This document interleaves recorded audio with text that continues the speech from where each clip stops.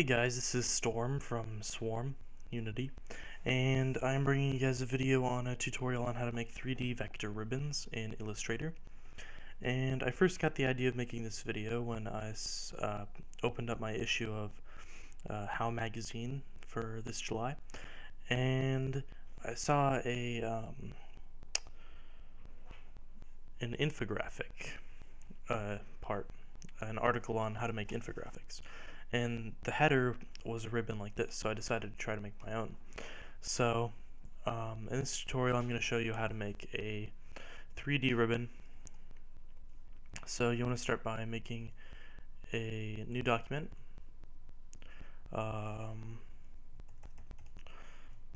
And I will set my width and height to 2560 by 1440 because that's my desktop size. And now that we have that open, you want to start by going to shapes. I just had it. Here it is.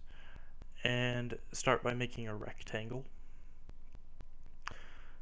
Your choice on size. I like to make mine more skinny. And I guess it doesn't matter what color you want yours, but I'm going to make mine green. Actually, I'll make it red.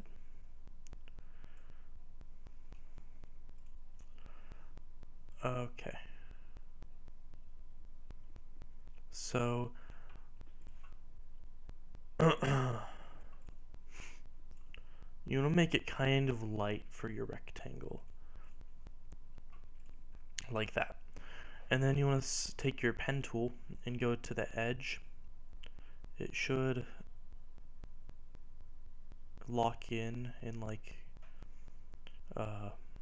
lock to the point, and then you want to make a triangle like so, and you want to color it dark. This is going to be the darkest part, and then you want to drag that over, object, transform, reflect, vertical, and there you go. And then what I like to do is hold Alt and grab this and then just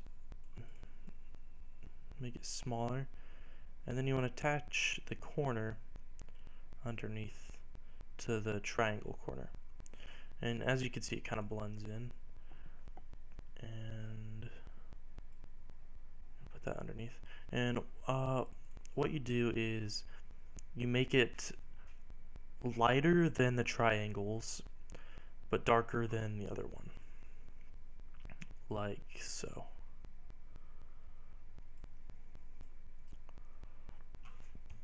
And this part is the hard part, I guess, if there is a hard part. But you want to take your star tool, and if it's not already set to triangle, it should be set to this as a default, the star, and you just want to press your arrow keys and you get to decide on how many points there are. So you want 3 because they don't necessarily have a triangle tool. So grab a fairly big triangle, and I'll color it blue just to know where it is, and turn it sideways like that. And then you want to make it so it's in the middle of your bottom rectangles. And then you want to select both the triangle and the bottom rectangle and click minus front. That should leave you with this, which you can then drag underneath like so. And then drag that corner and object, transform, reflect like that.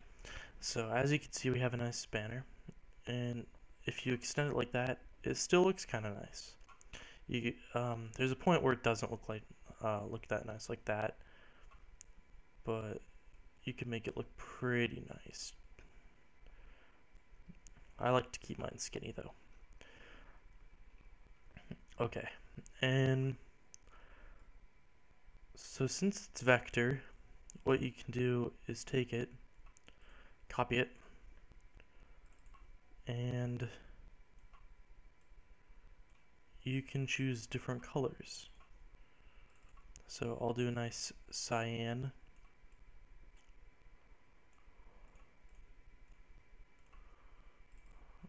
like